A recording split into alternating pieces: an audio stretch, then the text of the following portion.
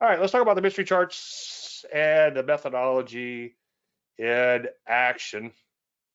This is this week's mystery chart. Notice that it topped out, kind of a triple top looking top. And this was in spite of the market making all-time highs back then. Big old thrust lower followed by a pullback. So that's tomorrow's recommendation. It is a short, and I will follow up on this one next week. So we finally have a mystery chart. All right. Now let's follow up on APH. And I want to get into the options that we played on this, or I played on this at least. Anyway, this was a bow tie. Now, a bow tie, to those who don't know, let me go over it real quick. And you could study my website and YouTube channel. And of course, if you really want to learn more about bow ties and all, you could buy something. But before you do all that, get to know me first and understand the pattern. And before you get into the courses and such, and become a member, of course, too. And I'll talk a little bit more about that in 1 second. But anyway, bow ties when the bow tie moving averages, which are a 10 simple, a 20 exponential, and a 30 exponential. So 10 simple, 20 exponential, 30 exponential come together and spread out quickly and give the appearance of a bow tie. Now, if you look below, this is an illustrator that I had programmed for me for bow ties, and I think that it's also in Metastock. It comes as a canned indicator. I'm pretty sure. Don't quote me on that, but if you have Metastock, I'm pretty sure it's in there. Also, this is Stock Charts Advanced Charting Platform, ACP. If you like this video, and then you could click the plugin down here and get it for free. I keep threatening to charge for it, but so far I haven't. It's actually the most, sans the one I think that comes automatically loaded, or which is from Stock Charts. It's the second most popular, first most popular for what do you call those guys? Whatever, content providers.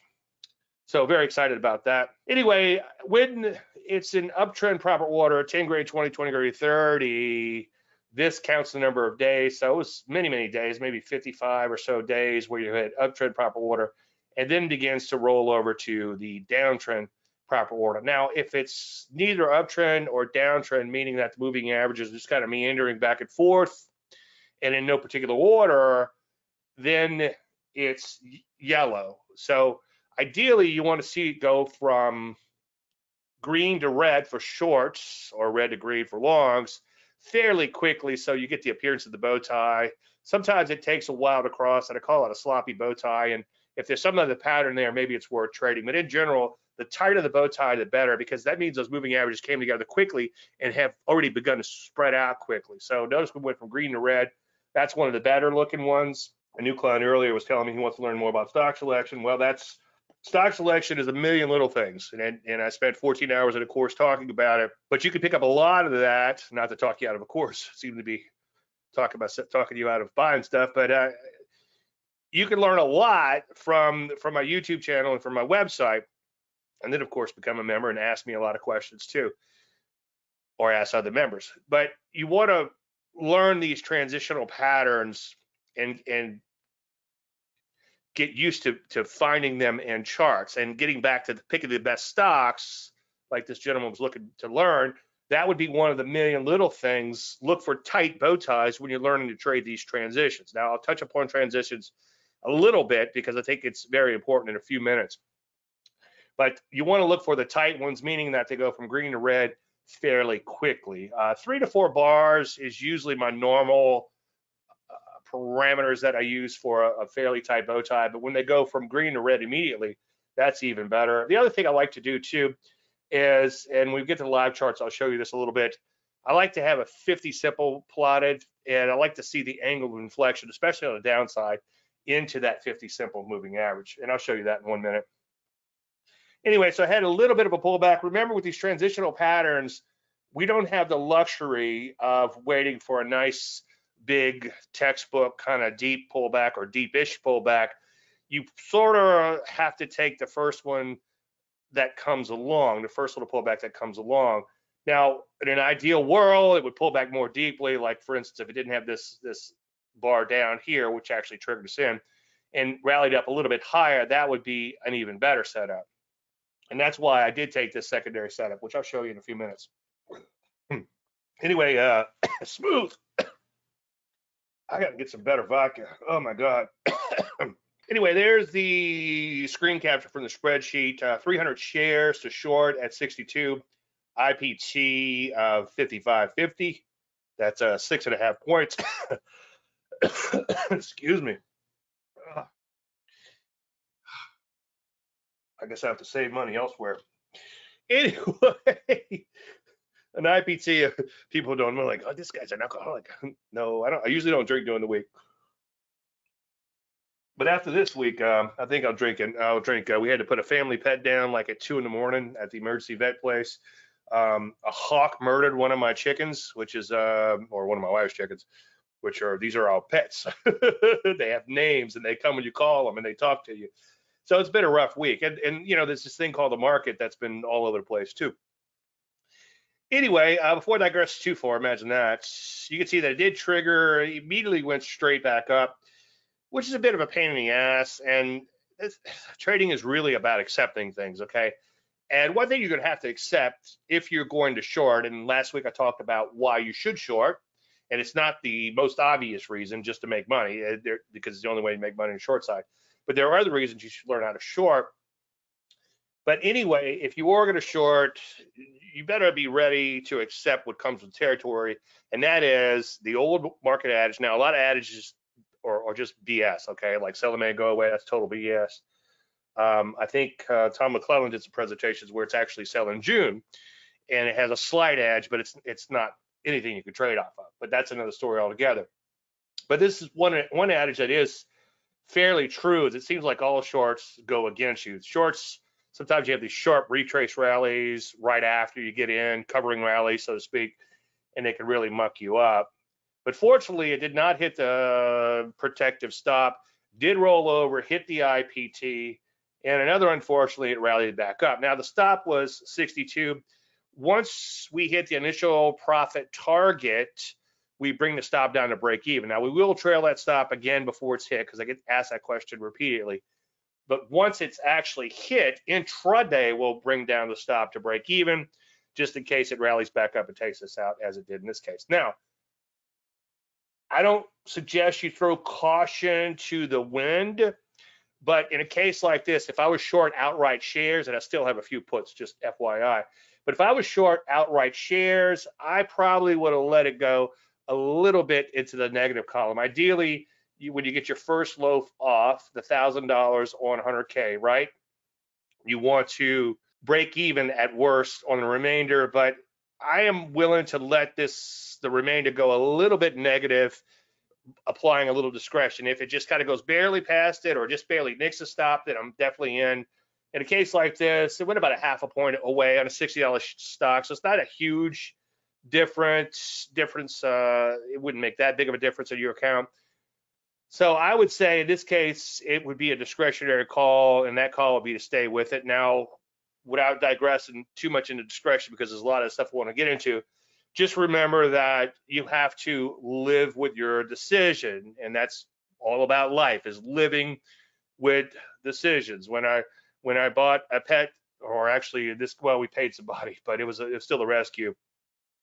That's another story. But when I got this dog 13 years ago, because my daughter was crying for the dog, I knew it was getting badly, like George Carlin says. Okay, all trend trades eventually end badly, and I talk about that a lot. So you just know these things are going to happen, and you're willing to accept these things. Now, as far as accepting with a discretionary trade, when you stay with the position, let's say this thing gaps up 10 points tomorrow, well, you have to be willing to live with that. You can't have regret with 100% hindsight. As a general statement, a little bit of discretion will help you do well longer term. Now, I can't guarantee you it will always work on the short term, obviously. Now, I want to talk about my thinking on puts as a substitution for stock a little bit. And some of these thoughts in here are a little bit in hindsight, but these are things that I would look for on the next trade. So if some of this looks like hindsight, I don't want you to think, oh, it's in hindsight, because it is. But these are the things that I do look for in trades, and these are some of the ways that I like to play options. Now, you want to use, and I put someone in here at the last moment, deep in the money puts as a substitute for stock. I don't go, it all depends. Sometimes I'll go fairly deep in the money. But when I'm trading options as a substitution for stock, especially as puts for a substitution for shorting, the main advantage there, as I talked about last week, instead of putting up $32,000 in margin, you're putting up like $1,000, okay? And also, that's the most you could lose. Now, obviously, you don't lose $1,000, but it's a lot better than putting up all that margin and then having the stock gap 20 points against you, whatever, the following day. Sometimes, though, if you can make it work. Now, if this underlying stock hits the initial profit target, then you want to bail on half of your options, okay? Or if your options, if you're a little closer to the money and you get a 2-for-1, you go ahead and take partial profit. So, for instance, I got in my options at 350. I don't think they went to 7, but I did put in resting orders at 7 just for S&Gs to see what would happen. So as a general statement, not all the time, but as a general statement, I will put in, on most positions, I will put in a limit order to flip out half. Now, I don't use limit orders as a general statement. Again, when I'm trading underlying securities, if I'm long something, I might use a trailing stop if I'm trying to squeeze out a little extra profits. I might exit at the market when IPT is hit. And rarely do I actually put in a limit order unless maybe in a case where it's kind of bouncing around a little bit. I'm not sure it's going to get to the IPT. In that case, I might put a limit in. And if it doesn't hit it, I'm ready to get out at the market. So that's a general statement of how I manage the money management, okay? So again, and again, if the options go 2 times from where you got in, take off half, and then you free roll on that. And I'll show you that in just 1 second. And in the other case is, let's say you go deep in the money and you buy an option at 10. Well, it's probably not going to double. But if you're, let's say at 15, you've got a 50% profit on that option, and you're either hit the IPT or near the IPT, or you're fairly close to the IPT, the move happened really quickly, then by all means lock in that 50% gain on half.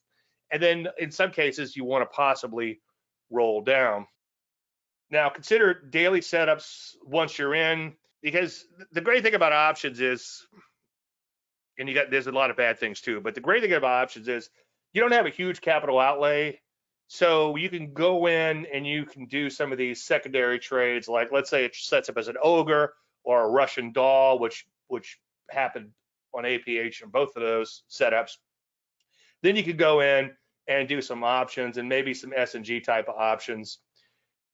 Speaking of S&G type of options, don't go crazy. These are options where you're not paying a whole lot. In this case, $10 and $15 a contract. And like I said to my peeps a couple of weeks ago when we were talking about using some options, because I recommended a short, the APH, of course. One of the things I pointed out was like, look, you could buy 2 options for $30. They're out of the money. They probably won't get hit. And if they expire worthless, then instead of having a ribeye on Friday night, which I like to have, I'd sous vide them and then I hit them on the grill really hot. Oh, so good. That and tiger stripe pork chops, which are the prime pork chops. They look like little tiger stripes in them. Hit me up if you need the recipes on this stuff. It's just salt and pepper, really. Good stuff. But anyway, so instead of having that tiger stripe pork chop, which is just as much as a ribeye, then you just have pizza. The point I'm trying to make is, if you're putting up $30 on a trade and it fails miserably, who gives a shit, okay? And this gentleman in my group, he was a little leery about making his first options trade, and that's why I suggested doing that. Most of the time, those options could expire worthless. So again, you have your pizza instead of your steak on your Friday night dinner. Now, you want to keep the advantage of options is you're not putting up all that margin. And I'm going to rush through that, or go through that fairly quickly in 1 second, recap some of the stuff we did last week. But your capital outlay needs to be well below what you would risk if you're trading the underlying. Now, you potentially could have a bigger loss than the $2,000 per trade per 100K, or 2% per trade, however big your count is, 2% of your account value, trading account. Technically, you could have a bigger loss than that, but as a general statement, usually we could contain the losses to 2%. So if you're trading options, one advantage would be to have your risk actually less than 2%. Now, it does get complicated. Like I said last week, let's say the market goes strongly against you, the options evaporate and then they expire, then you got to reset. So you could see you could get into trouble fairly quickly. I don't want to make these things look like some sort of, I don't know if panacea is the word, but for lack of a better word, some sort of great thing. They do have a lot of issues with them. Tread lightly. Again, maybe do the pizza versus ribeye trade for a while until you get your feet wet. But anyway, like I said last week, so if you were to short 300 shares of the stock, it was round numbers $19,000, and 3 options came to $1,000. That's $1,000 cash that comes out of your account, but that's also $1,000 max risk. So you're at about half of your normal risk doing this trade. However, again, time is against you with options, okay? And like I said last week, you always think you put an options position, you're like, oh man, I've got unlimited time. Before you know it, you got an expiration staring you in the face. But anyway, you could see I bought the 3 options, and then I got to think, it's like, well, Dave, how am I going to show in this model account that to take profits on? You can't take profits on 1.5 option. So I added an extra option, and I'll walk you through all the option trades here in 1 second.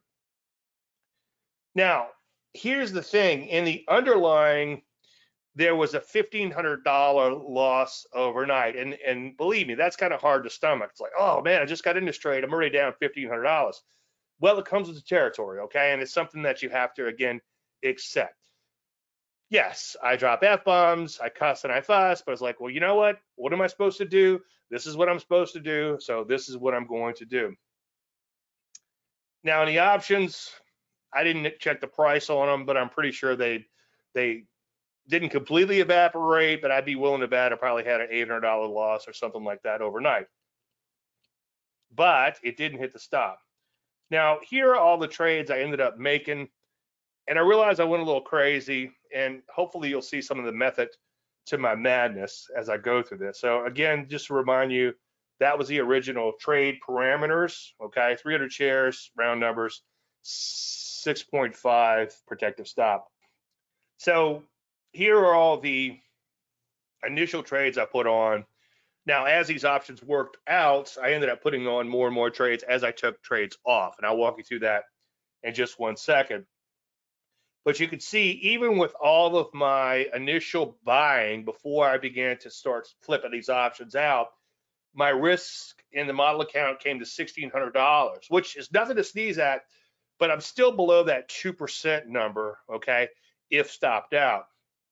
And you can see that in this particular case, the original trades were up here, okay? The 3 were a substitution for stock, as mentioned earlier. The 4th one I added on shortly thereafter, about 10 minutes later, 10, 11 minutes later. And that's because, again, I wanted a round number so I could show the money management should it work. And thank goodness it did. I did take some S&G trades. I saw these options at $15 an option. These are those pizza versus ribeye options. Good chance, really good chance they're going to expire worthless, but 4 $15 options, what's that, 60 bucks? It's not going to kill me, okay? And then the stock made an ogre. I'll show you the pattern in a few minutes. The 60 puts at that point were only 40 cents or $40 a contract. So I figured it was worth a shot as an ogre. And while I was at it, I picked up a couple of more of those 55s. All right, so here are all the trades. And you can see this is all the initial buying here. And as these puts, like last week I showed you, these were bought at 40 and I flipped them out at 80. And I'll show you a spreadsheet in just 1 second. The stupid spreadsheet took me like 4 hours to put together. It's like, good Lord. Anyway, this was the original transaction down here to substitute for stock. Again, 4 options total. And then this is how they played out, knock on wood. So about $500, $800, about $1,100 or so in profits. And that's all, that's completely cashed out. Now, here are all the S&G options. And if you add all of that trading up, and keep in mind that on some of the trades, I was already profitable in other options, okay? And so I know you can't get a little bit pregnant, but I was kind of feeling flush, okay? And I ended up putting on a few more of these options. But if you add all that up, I think it's only like $150 total. So it's not going to kill me. And yes, there's a really good chance that these things can evaporate quickly or expire worthless, and they might expire worthless. Okay, it looks like it doesn't look too good right now. But what I do is I take profits on them and I flip them out. And you could see if you add all this up, the initial price the average price was like about 11 or 12 cents. So not quite a triple, but close to a triple. So it's a 1 to 3 free roll. So I made 3 times my money on these options as I flipped them out. And the money got decent, as you can see down here, where they went up tremendously, okay? And just a big profit. So this $150 position, let's see, 2, 4, 5, 300, 800, 9, about $1,000, okay? So about $150. And believe me, you can't do this every day, all day. It just worked out really nicely, turned into an extra $1,000. And I still have a couple of these on just for S&Gs, because remember, the initial position, I guess I should have kept 3 on, but the initial position was a short 300 shares. But as this thing was really moving in my favor and all these trades were working, I was busy just rolling down and buying more and flipping them out at profits. So there's all the trades. I don't want to bore. I'm just like, I need working on a spreadsheet for 4 hours, and I'm thinking like I'm going to spend 5 minutes working on presenting this because nobody's going to want to look at a spreadsheet. You know, it's kind of spreadsheets are kind of like spreadsheets to me are like Venn diagrams to Kamala. You know, it's kind of like I just like them, but I don't think anybody's into them other than me. I know you want to party with me. So initially, this is where I bought the in the money puts, and of course we got whacked overnight.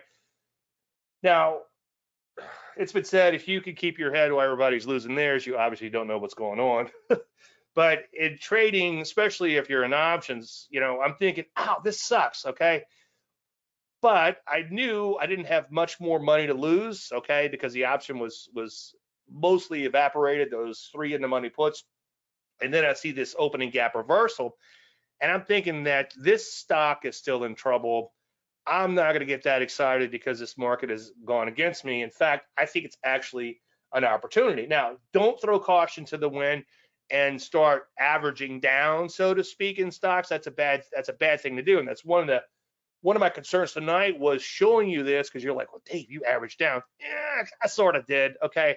But I had an opening gap reversal, and then the stock was sort of set up as a Russian doll, meaning a pattern within a pattern. It still looked like it was in a lot of trouble, okay?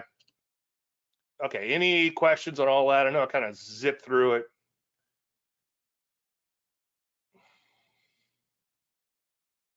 So just following up on ULS, we talked about this one last week. It was a accelerating momentum strategy, first deep pullback in an IPO, first deep retracement. Also was nice and persistent. And those were the parameters for the buy. Entry there, stop way down here, IPT way up here. And just a follow up from last week, this is what happened last week. And let's see, we've got a newer chart in here. IPT was here. And again, at the IPT, your stop comes to break even. You will trail it a little bit along the way, and then you continue to trail as it moves in your favor. So that was the open profits based on the close I screen captured last week on those 400 shares, a 200 remainder. And in this particular case, I don't remember exactly why. I think I applied a little discretion, might have gotten out a little earlier, or was trying to squeeze a little more profit out of it. But whatever the case may be, I didn't quite make that full $1,000 in the first low. So there it is. I just want to follow up on the remainder of it. So we'll continue to trail a stop on this. And then we did peak out last week so far, but we're not too far away from that peak. This stock still looks pretty good. And it's really defied gravity in spite of everything going on. I don't want to confuse the issue with facts and see what they do or whatever, because that might get me thinking that maybe it'll continue to defy gravity. But as a trend following moron, I'm just going to continue to follow along with this thing. All right, brief update on the TFM 10% system. So I talked about it last week. So the sell would be here, okay, at 40, 49.32, I believe, would be that number. Now, as long as we can stay above the 50 simple, okay, and while we're hoping for stuff, as long as we stay above the 10% line, that would be great. This line is 10% of the 50-week closing high, minus 10%, okay? So green is within 5% of the 50-week closing high. The pink, or whatever that is, light pink, is greater than 5% away from the 50-week closing high, and then 10% would be 10% or more away from the 50-week closing high. The bottom of this line here is 10%. And Jeff, who's normally with us on Thursdays, he's here tonight.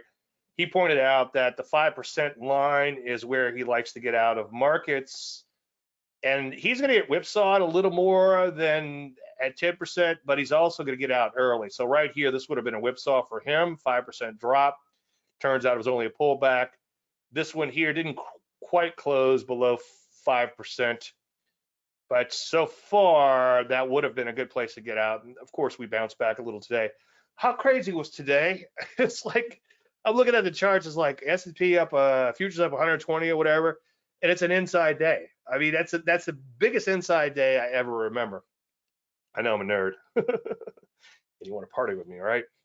Anyway, so the sell's still way down there. And the reason I like to show this every week is to show you the forest for the trees.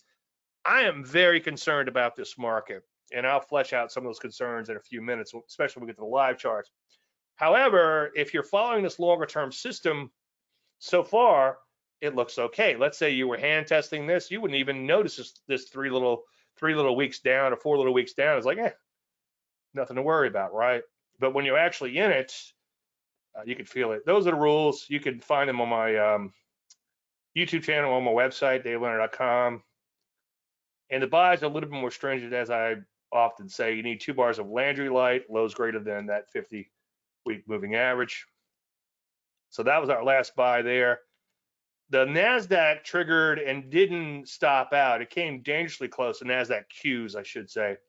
And as I've said quite a bit, and I've showed the actual trade not that long ago, but I bought 100, I wish I had 300 shares. I bought 100 shares at 319.49. And lately, I've been showing you how steep that drawdown is on this system. And today it came back, was at 14 points or so today. It was something crazy. It's like only 100 shares. Those are starting to be significant swings. $1,400 in one day. It's nothing to sneeze at, right? Somebody at Facebook said, hey, Dave, are you still in that position? Because it came pretty close to that 50 simple moving average. Well, he came close to crossing it. You don't sell when it crosses the moving average. You sell when it closes below the moving average. And one of the things that's a little scary is it is based on a calendar week and not a rolling week, okay? So it's based on where the market closes on Friday, okay? So tomorrow looks like, knock on wood, looks like we're going to have survived another week in this. But it's the drawdown lately has been brutal. What's that, 70 points? So $7,000 drawdown on a silly little 100 share position that I just took for S&Gs to follow a system and show you what following a system is like. And it's kind of, again, you want to part of it. It's kind of fun because I'm able to show you like, hey, look, I just lost $7,000. Not that I'm excited about that, but it's just to kind of show you that if you are going to get into this longer term trend following, the drawdowns are going to be brutal. And again, as I preach each week, the way I sort of solve for that is by taking profits, obviously partial profits, to get it out of some. And I talked about that over the last several weeks. So go in and take a look at the playlist for the weekend charts. And the other thing I'm going to start doing, I thought about this week, is I'm going to start putting more and more of the methodology in action on YouTube. And I started a playlist. There's only a couple things there, but after this week, we'll have 1 or 2 more things there. And each week I'm going to build and build and build on that. So that might be a good way to get your feet wet, checking out the methodology. That and looking at the archives, davelandry.com/archives, and you can see all my recommendations, warts and all, before they actually triggered, right? Anyway, so it did come fairly close to the stop, but it did not close below the 50 simple and the 10% line, okay? But we did trade below 10%. See the bottom, the top of this hot pink is 10%. So we came really close to that last week. And this week, we'll see where we end up tomorrow. We could actually close below 10%, and it wouldn't be a sell signal until it closes below the 50 simple. And the reason I'm using that simple moving average in here, I really wanted to try to make a pure system with just percentages, get out at 10%. But I found that I needed a little bit of a whipsaw filter. Now, just before I digress too much into it, just real quick, or not to digress, I should say, imagine that. When it comes to whipsaw filters, you got to be super careful because you could end up curve fitting to prior data. So put something really simple in there. And here's the thing, and I don't know how to word it eloquently, but I'd rather have a mediocre system that has worked over a long period of time than some sort of gee whiz amazing system, because that amazing system has likely curve fit itself to the prior data, and the future data will not look like the prior data. I've got into a heated discussion with a mechanical system developer years ago. I said, well, your largest drawdown is always in front of you. And he got mad at me, and I'm like, okay. But that's another story, 2 drink minimum on that.